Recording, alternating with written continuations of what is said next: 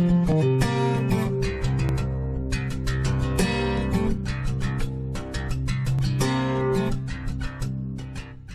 we're going to do another one of our video devotionals here at Calvary Baptist Church of Burbank. This afternoon I'm in Ephesians chapter 4 and a very well-known passage. In verse 11, talking of the giving of the Holy Spirit, it says in verse 11, he gave the apostles, the prophets, the evangelists, the shepherds and teachers to equip the saints for the work of ministry, for building up the body of Christ until we attain to the unity of the faith and the knowledge of the Son of God, to mature manhood, to the measure of the stature of the fullness of Christ, so that we may no longer be children tossed to and fro by the waves and carried about by every wind of doctrine, by human cunning, by craftiness and deceitful schemes. Rather, speaking the truth in love, we are to grow up in every way into him who is the head, into Christ, from whom the whole body, joined and held together by every joint with which it is equipped, when each part is working properly, makes the body grow so that it builds itself up in love.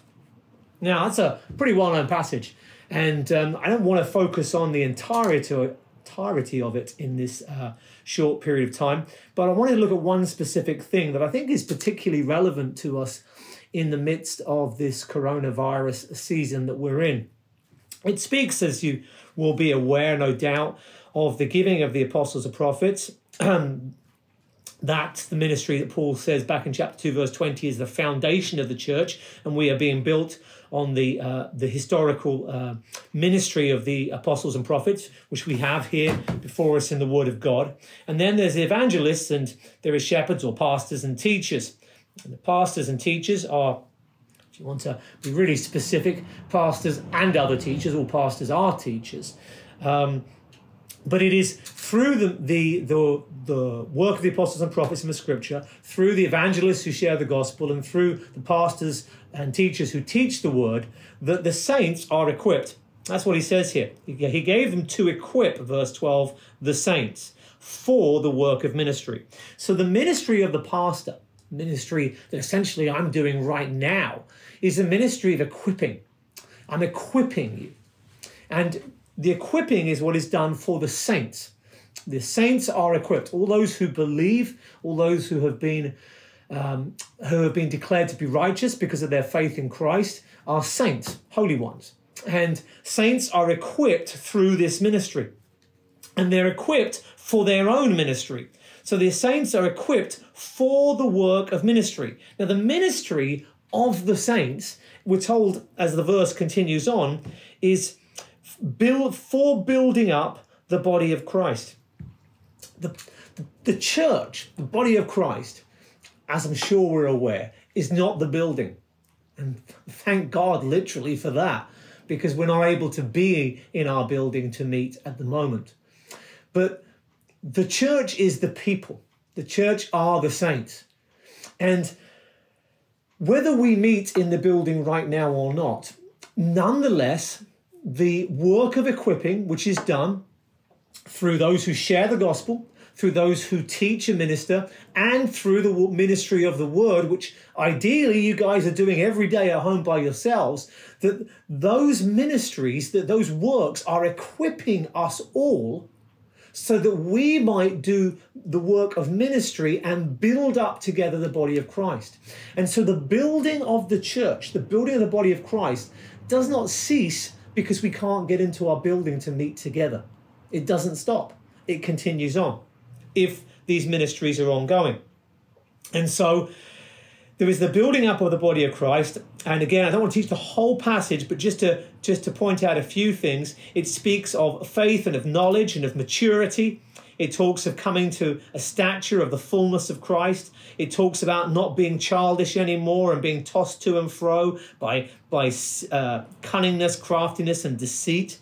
But rather it says, speaking the truth in love, we're to grow up in every way into him who is the head, into Christ, from whom the whole body, joined and held together by every joint with which it is equipped. So this equipping comes and brings us all together so that we are maturing as a body and we're growing in Christ likeness together.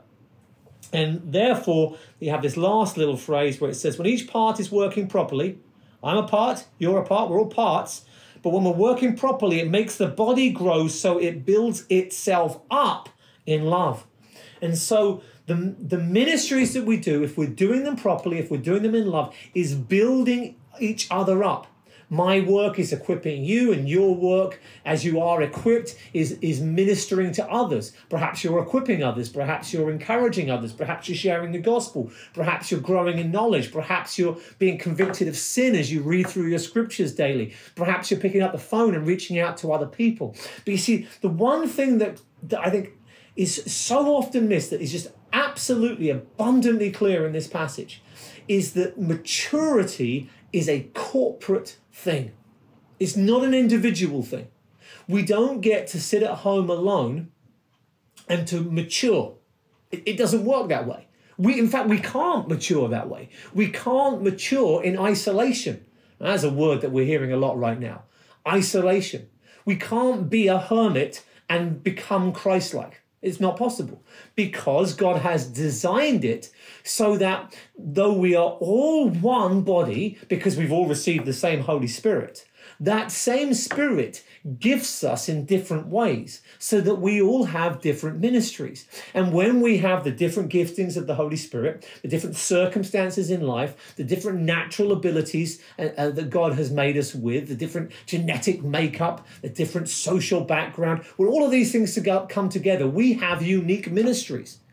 And we need to be in the Word, that's the apostles and prophets. We need to be getting teaching, whether it's what I'm able to do to you through video, going back through old sermons, reading books by other teachers, or watching other sermons online or what have you. But if we are being equipped, then that equipping is equipping us for a work of ministry. Now, this is something that I think that is so easy for us to miss in normal life. Just when we come to church every Sunday, it's very easy, particularly in Bible teaching churches, for us to walk into church, to come in, sit down, say hello to a few people, sit down, be taught, sing our songs, worship God, and then go on out again. And the concept of us being ministers, the concept of us doing ministry can quite easily not even pop into our head on a Sunday, let alone us doing it at all.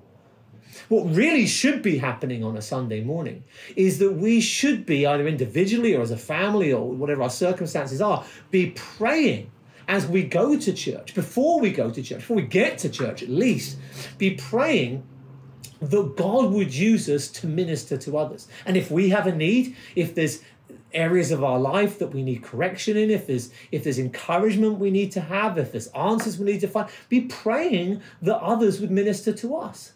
And we need to see church as not simply being a place where we gather together socially to get teaching in a corporate setting, but rather it is the place where ministry happens.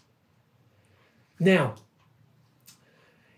having said all of that, it makes the whole coronavirus situation look a lot worse than maybe it looked before.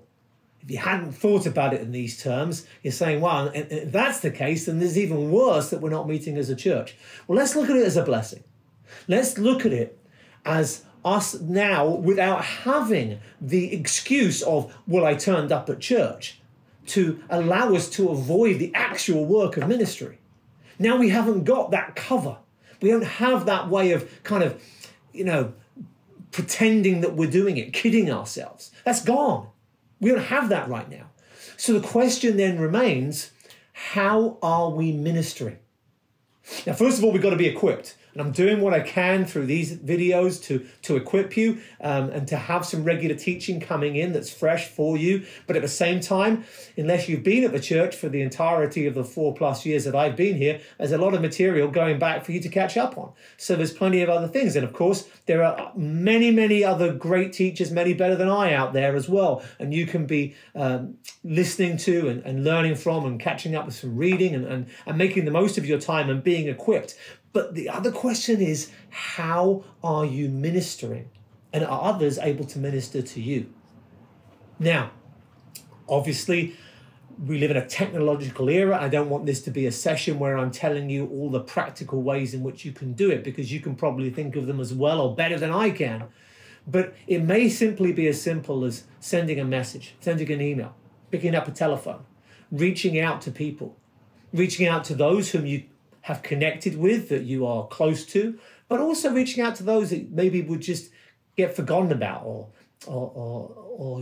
wouldn't necessarily have someone obvious to connect with. Some people are going to be more isolated. Maybe they're a high risk kind of person, the older.